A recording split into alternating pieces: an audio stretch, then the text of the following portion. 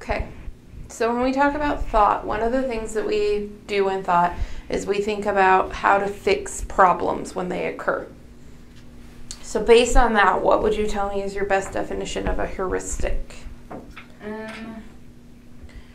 That's like just a strategy that you use to make decisions. Yeah, it is. Both of these are that. These are strategies about how to fix a problem.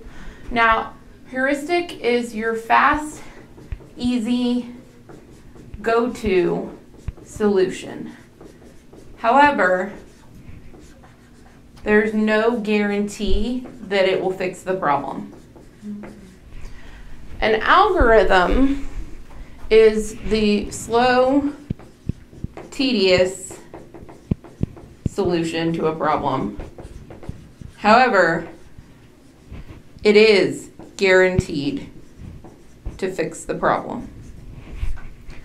So the difference would be like, let's say your computer isn't working like it should. The heuristic is going to be the good old just restart it solution.